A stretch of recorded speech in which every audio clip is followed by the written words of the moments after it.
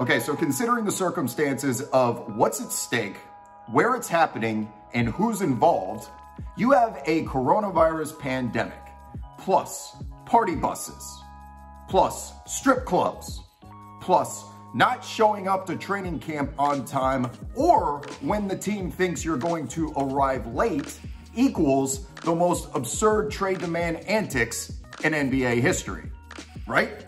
James Harden is an MVP, one of the best offensive players of all time, but most importantly, he supposedly wants a new team. So the question is, will his antics work?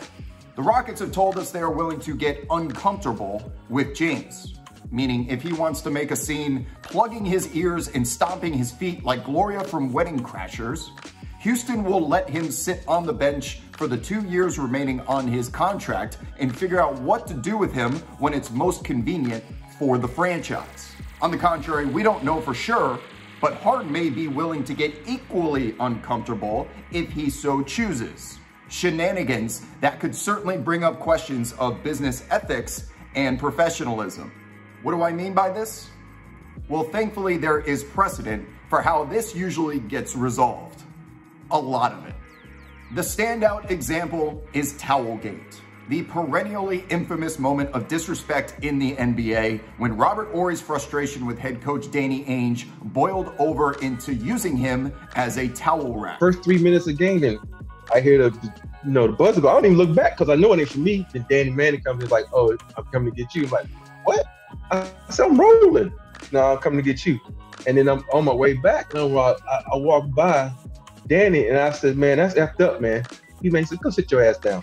And I got down to the end of the bench, and I'm like, "Did he say what?"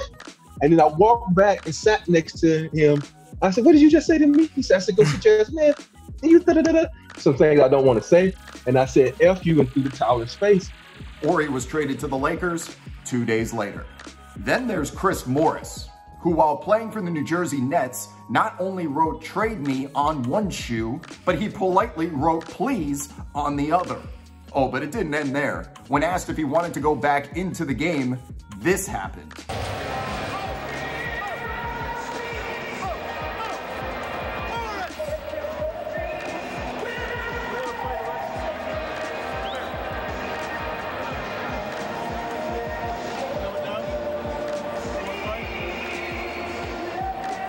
In this case, Morris actually ended up staying on the team for 3 more years.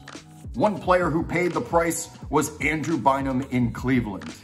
It feels like yesterday he was kicked out of practice because he, quite literally, was shooting every single time he touched the ball, no matter where it was on the court. And then obviously shooting a 3, I believe I can shoot any shot on the court, and that's how you have to play.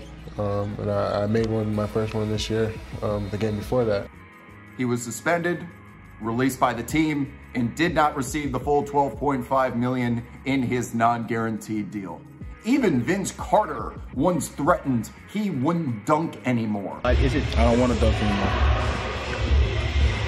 Why not? For what?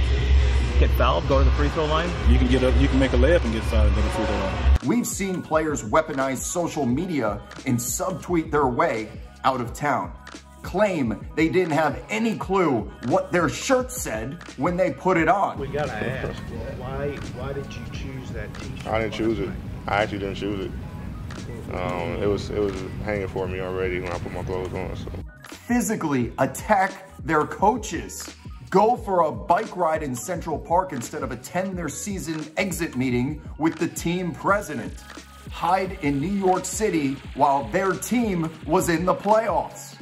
And I'm old enough to remember the time Jimmy Butler was so mad he hadn't been traded yet that he grabbed the Timberwolves water boys, 7-0 skunked Andrew Wiggins and Cat, and then had Rachel Nichols waiting outside the gym doors to talk about it. NBA stars have power, and they've never been afraid to use it. But Harden is in a different stratosphere from the examples of tantrums past. And if he continues down this path, he may ultimately get what he wants. But at what cost?